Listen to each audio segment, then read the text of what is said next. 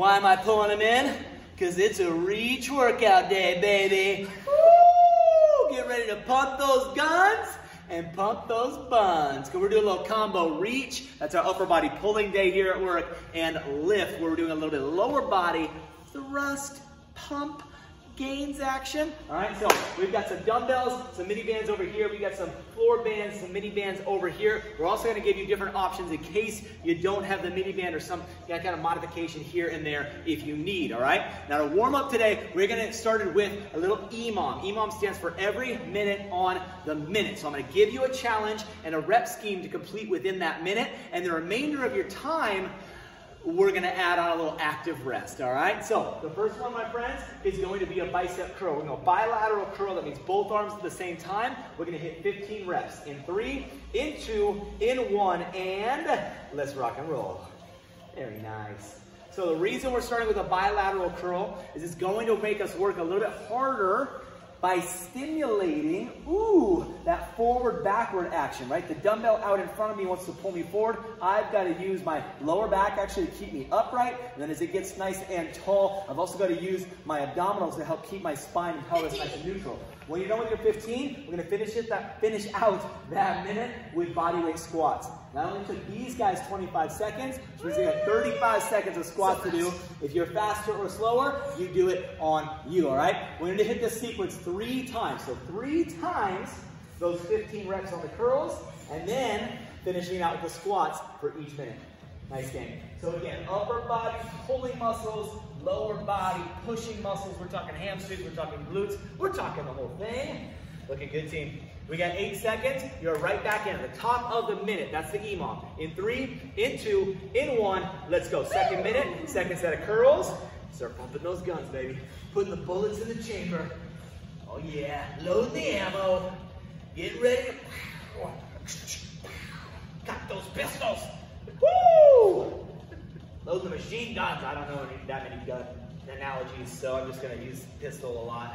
Maybe shotgun. I don't know. Doesn't seem apropos. All right. So when you're working on that bicep curl, remember to keep your elbows totally tight and think about your spine staying nice and long as well. Mentioned a moment ago with the core. And what I mean by that is your body naturally, if we're just talking about the most efficient way to get this done, would be shaking. You would lean forward, you would lean back, you would use momentum and inertia. But we're trying to tell your body, no, I actually want you to work harder. So I'm going to make you stay totally still as I curl up and down.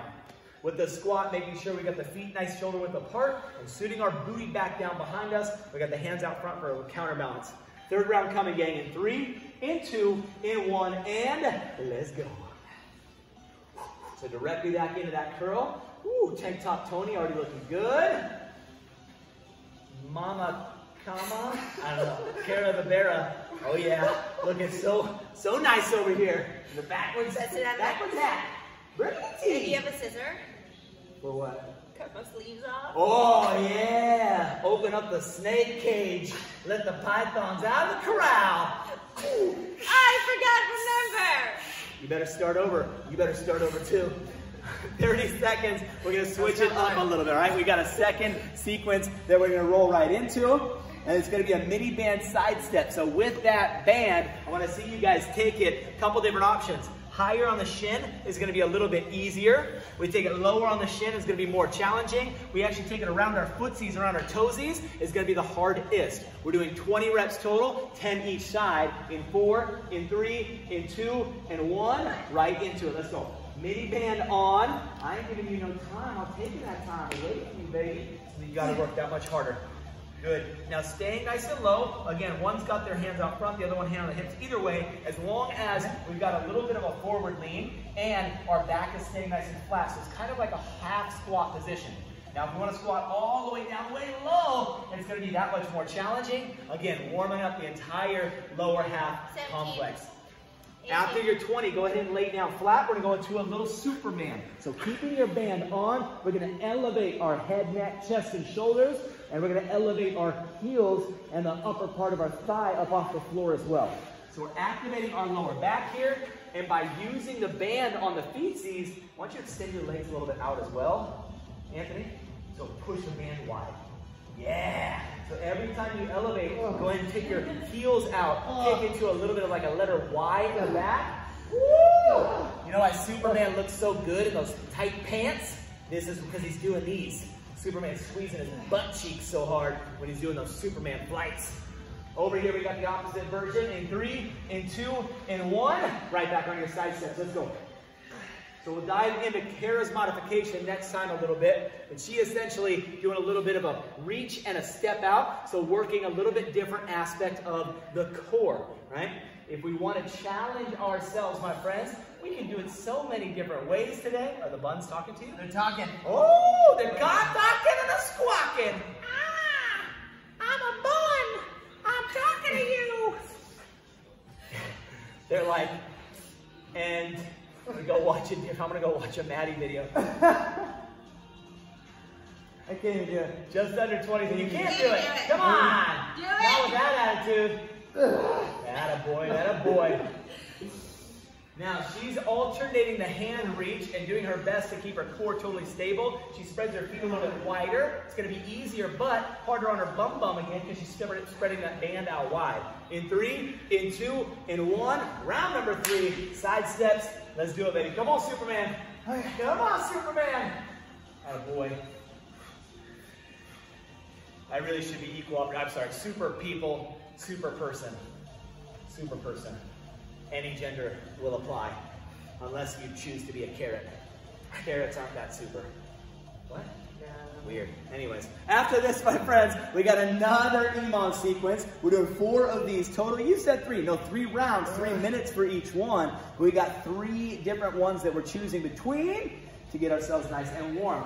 We're going to pick up our dumbbells. We're going to pick up our band. And what we're going to dive into is a little bit of a bent over wide row. So with the dumbbells in hand, I'm going to focus on keeping my back nice and flat, separating my elbows and my shoulder blades squeezing together. If I'm using the band, I'm going to step on, I'm going to go crisscross applesauce. Same exact motion, we just get into it a little differently. In 4, in 3, in 2, in 1, and bent over wide row. Let me see it, kids. So choose your dumbbell wisely. Choose your band wisely. Watch how she gets on there. She's going to step on both feet. She crisscrosses 15.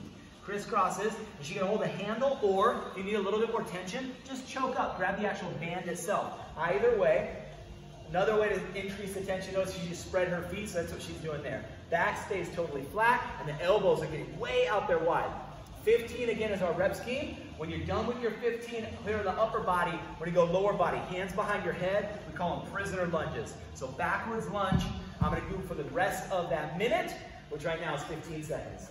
What? Ooh. Yeah, girlfriend. Well, I mean, it took a little bit to get into the thing. Ooh. 10. Second round.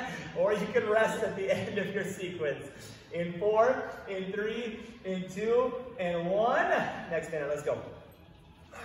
Round 2. Ooh. So remember, on that row, the back piece, what's going on in your torso, from your hips to your shoulder, is the most important piece. Making sure that my torso is taken care of. The way I like to kind of get into it, just talking about the hinge itself, we're going to take our shoulders up, okay? And then I'm going to roll them back, and then I'm going to drop. So this is a nice neutral position for my shoulder. My trap isn't doing a ton. From there, I bend my knees a little bit, and then I just tip forward slowly while keeping that same level of engagement. Now I've got my dumbbells and my bands. I'm ready to work from there. 35 seconds in game. You have 25 to go. Alternating lunges again. Hands here behind the head, just to create a little bit more engagement. Again, a little more activation and a little bit more intention behind what's going on with our torso. Looking great, you two. Notice the knees getting down nice and low, 90 degrees on the bend in the back foot. One more time, round 3. In 3, in 2, in 1, and let's do it again, baby. Come on. So bent over row, 3rd round. That core is starting to be challenged. Your breathing is probably starting to be challenged. Getting up a little bit. Would you say rear delts? Yeah. Oh yeah, baby. Rear delts, that means the back half of our shoulder here, shoulder blades are round. Traps and rhomboids. What number? Little tough? 5. Little tough? 5. Hey, that's the beauty of the EMOM. You get to work as hard as you can, as long as you can, and you got the whole minute. You got the whole minute. Get it, Anthony. Get it, Anthony. Add a kid. Add a kid. Love it. Working hard at home. We see you, baby. Come on, you're with us. You're with us. Back in the lunges. I love it. Get it, Care Bear. 12 seconds, my friends. We're gonna put that mini band on one more time. And our last little sequence, we're just gonna stay on the floor for. That band is gonna be above your knees. You're gonna take your knees and feet as wide as you can. We're going to what we call a bridge lift. So I'm lifting up my cheeks. I'm squeezing as hard as I can here, my bum as I elevate. And again, I've got that band on, so I'm working laterally as well. You're gonna give me 15 bridge lifts, and then go ahead and bring those legs together. And we're gonna go jackknife for the remainder of that minute. In 3, in 2, in 1, mini band is on, above the knees. Okay, I'll give you a couple seconds. Fine. 3, 2, 1. Let's go. So on the bridge lift, a couple things to think about. Again, the width of your feet and knees, and make sure they're even. Sometimes people have this tendency, they get their ankles way outside because it's hard to squeeze that band. No, man, you got to push out. You got to keep your knees in line with your ankle. So think about your shin, this shin bone staying totally vertical.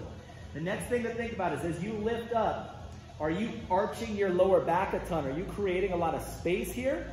Or is your pelvis staying neutral or your hips rolled back, and as you squeeze, you're getting your booty high enough while keeping that nice neutral spine?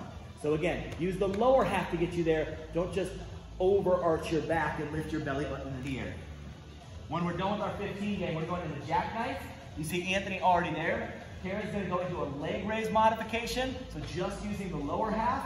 If that's tough as well, you could do a reverse crunch, or you could just sit regular crunches at a tabletop. Either way, working the core as well as that lower half. Now, second set of bridges coming in 3, in 2, in 1. Let's go. There you go, team. Woo. I love to hear the breathing as well. At every rep, they're being very intentional about big exhales, forceful exhales as they squeeze with all those lower body muscles. And then on the way in, we call that the eccentric phase, the downward phase of the movement. They are breathing in. They're inhaling, giving their body some oxygen, giving it that much needed energy on the way down. Good. Taking your time with it. Again, you choose the tempo today. You dictate how hard each of these are, and you dictate the speed. And the pace on some of these moves will definitely make it either more challenging or, in some cases, could actually decrease the challenge. You find the right resistance for you. 7 seconds. We go one more time, kids. You got it, friends. In 3, in 2, in 1, and one more time, baby. Let's go. Woo!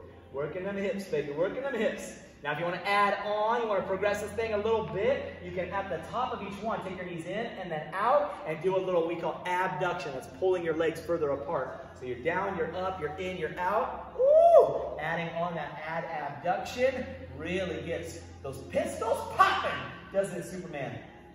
Pistols popping. Oh, yeah. For the arm. Well, everything's a pistol now, isn't it?